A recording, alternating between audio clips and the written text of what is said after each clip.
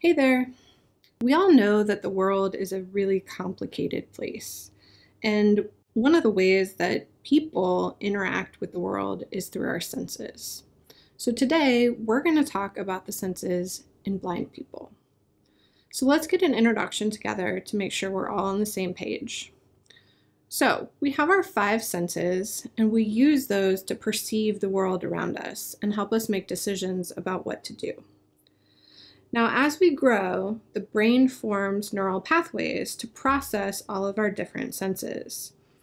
If we lose a sense, no matter what it is, our brains can reorganize those neural pathways.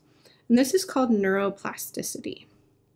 So our researchers wanted to know how people responded to moving sounds.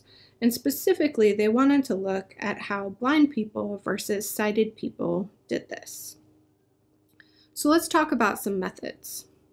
What the researchers did was they challenged people to detect moving sound from background noise and then tell them what direction that sound was moving. So they used 8 early blind participants. These are participants who lost their sight during childhood instead of adulthood, versus 8 sighted participants. And then the researchers used a mathematical model to see how the early blind participants and the sighted participants processed this detection of moving sound. So what did they find? Well, sighted and early blind people process these sounds in the same way, in the same manner. But early blind participants were much better at detecting which direction the sound was moving when there was background noise. The sighted participants could only detect moving sound and figure out which direction if it was 3 times louder than the background noise. And early blind participants could do this at half that volume. So if we look at a graph of this, here on the x-axis, we have our sighted participants and then our early blind participants. And on the y-axis, we have the volume above the noise that the moving sound was, and that's in decibels, so we've got 5 and 10. And most of the sighted participants were up around 10. Most of the early blind participants were around 5 decibels. So what does this all mean? Let's get a discussion going.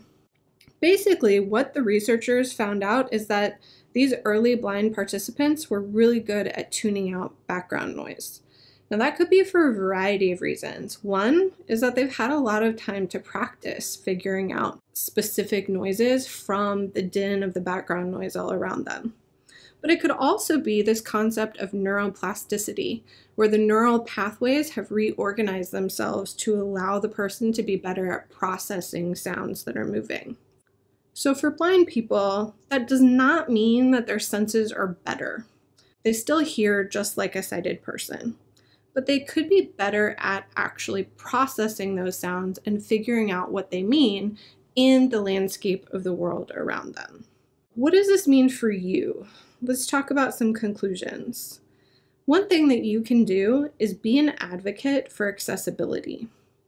So one suggestion is to use alt text when you're posting photos online. That way, if someone is using a screen reader, the screen reader can describe the photo to the person, even if the person can't see it. Also, if you're going to the movies with your friends, you could call the theater and ask if they have audio descriptions that are available. Hope you learned something today. Have a good one.